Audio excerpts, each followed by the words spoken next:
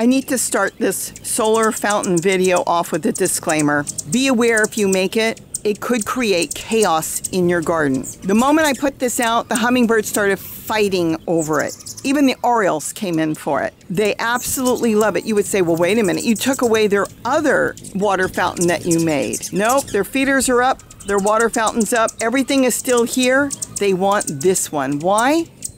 So there's my new creation. I want to talk quiet because the hummingbirds are coming in. They're taking drinks. They're checking it out. This has been phenomenal. It is so easy to make. Literally, you can have this thing together in minutes. All you need is a solar fountain kit, a trash can or a bucket. You can find those anywhere. A plate that goes on the top, a 10-inch plate, and a soda bottle. And come on, you must know somebody that drinks soda, even if you don't. Let's go in, I'll show you how to make it, and then we'll come back and I'll explain why the hummingbirds and so many other birds love this fountain. And it's portable, you can move it. Oh, well, let's go in. Okay, this is how fast it is to make. All you need is a trash can. You can use a bucket if you want, but right now we're going to use a $1 trash can from the dollar store, and then you need a plate, and these plates are 4 for 77 cents at Walmart, but they also sell them 4 for $1 at the dollar stores. They go on top. It's going to fit perfect. The whole thing will be contained. The next thing we need is a soda bottle. I'm going to go with the green one. You can use any color you want. And of course, a solar fountain. This is brand new. Let's take it out of the box. And it's got all the parts to it. Some of them come with plastic film. We're going to want to take that off. If you don't take it off, the sunlight, it will dry up on there and it can cause problems with the solar panel. In here, the only part we're going to need that I'm going to use is this part. This is just doodads to make the spray, and we're not spraying with that. Okay, so now we're going to need a hose. Now you can use a hose, and let's see, we have different types of straws. If you use a really small straw like that, it might shoot the water too much. I would go with a bigger straw. And then this one actually would work, so you could use a straw like this. You can buy these at a lot of times any store. But I prefer to go to a tropical fish store, a pet store, and just get some tubing. I'll put the link below where I get mine. I order from a place in LA. This fits perfect. It's a good tubing.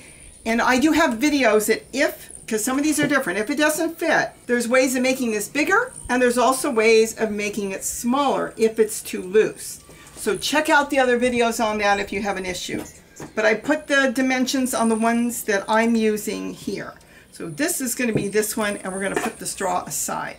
Now the first thing we're going to need to do is cut out a circle on the plate. So I turn my plate upside down, and I make a circle. Now remember, you're not going to want it too big, but don't worry if you do. And find the center as the best you can. It doesn't have to be perfect. Now what I like to do is start looking where the center is and start making holes. Do it this way so it's easier. Now you can just take a scissors and cut it out if you want. That will work too, but I have found this to be a little easier to get it started with a soldering iron. And then you'll kind of know where to cut. And then if you have to, you can go back and cut it and make it bigger. This is so easy and so fast to make. Then we're going to come back afterwards and make more holes. You'll see. Right now I just want to get the bottle done.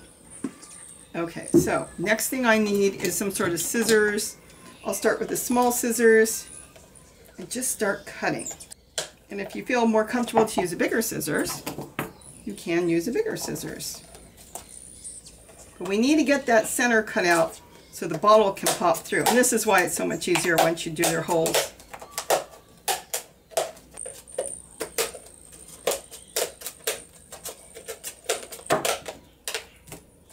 Now what we need is a nice size hole that the bottle will go through. And let's see if it fits, if it works. The bottle's going to go in here.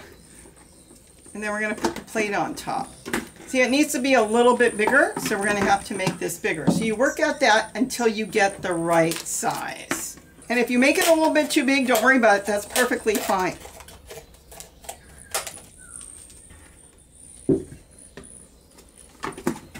Okay, that works. Now, the next thing we need to do is make a lot of holes in your plate, because we want to make sure that water is going to keep going back into the bucket. You make as many holes as you can, because if you don't have enough, it will overflow. You can always go back and make more holes. That should be enough for now. If you feel it's sharp, now this is just a plastic plate. Whatever you do, don't get melamine. You can't cut it. You can always go around with your soldering iron, and that will make it so it will be smooth and not sharp. The other thing we need to do is we need to make a notch. We're going to make a notch for the wire. So you figure out where your back is. You just notch out a piece, so this way the plate will sit nice and flat. Okay, so that's all you need, is that notch like that. So now we got the plate. Now we need to make a hole in the bottle. So being that this is here, doesn't matter, nobody's going to see it. We'll go ahead and make the hole back here. And this is for your solar fountain, because you've got to get the pump inside the bottle. And you can cut this as well once you get it started. Sometimes it's quicker just to cut it.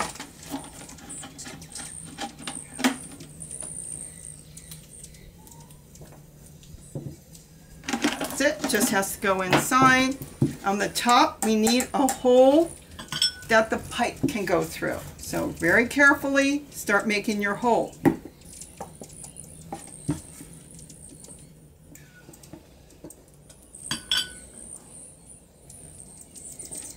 Just want to make sure it goes through. Oh yeah. Now one other thing we're going to do before we unplug our soldering iron is going to make lots of scratch marks on the top. It won't seem like a big deal to you, but let me tell you something. The hummingbirds have tiny, tiny little nails, and that is going to be their perch.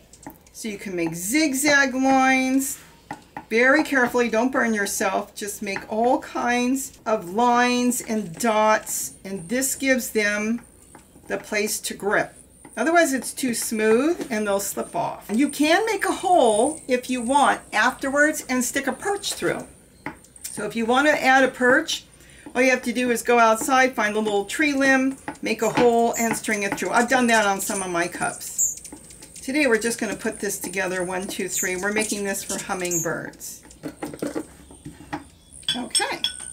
Now what we have to do is bring our pipe through. And then bring it all the way down inside.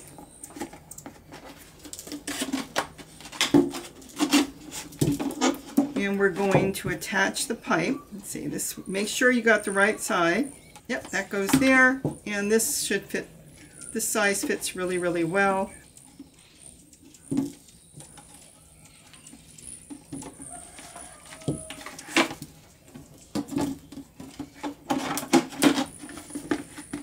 And now we're just going to cut the top.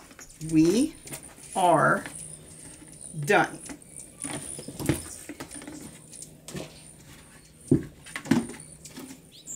This is going to go here. This is just going to get cut. Now you can fill this up with rocks if you want to weight it down. The water will hold it. I fill these trash cans up about halfway full.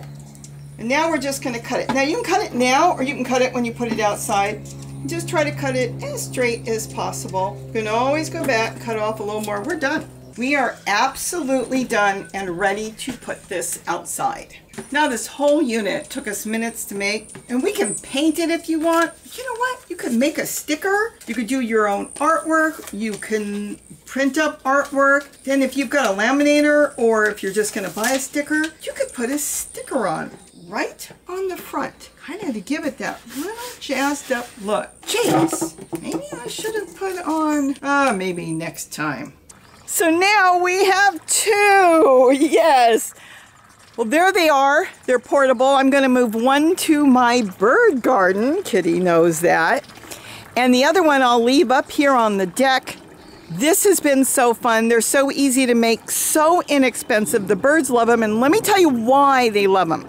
The hummingbirds can easily grip on the top of the bottles. They can stand on, look at that, they can stand on one side and take a bath as they want. Then you've got the tray that's on the top with the holes running into the trash can. You can have birds that sit on top of the tray and splash and take a bath. Nobody's getting inside. It's so self-contained. You just lift it up with the solar panel, move it where you want to put it, and then it's easy to clean as well. So this is why the birds love it. You can decorate the containers as you want or get small buckets. And here I put the perch in, put a hole there, and just put in a piece of twig for maybe a small house finch or something to land on. I hope you enjoyed this video on how to make this. This has been so fun. I'm going to be making a lot of these and putting them all over. You won't have leaves or feathers or anything getting in there. Anything gets on top, you can just pick it up, toss it out. So with that, have a wonderful, wonderful day. And don't forget to eat what you grow. And make a hummingbird bird bath for all the birds too.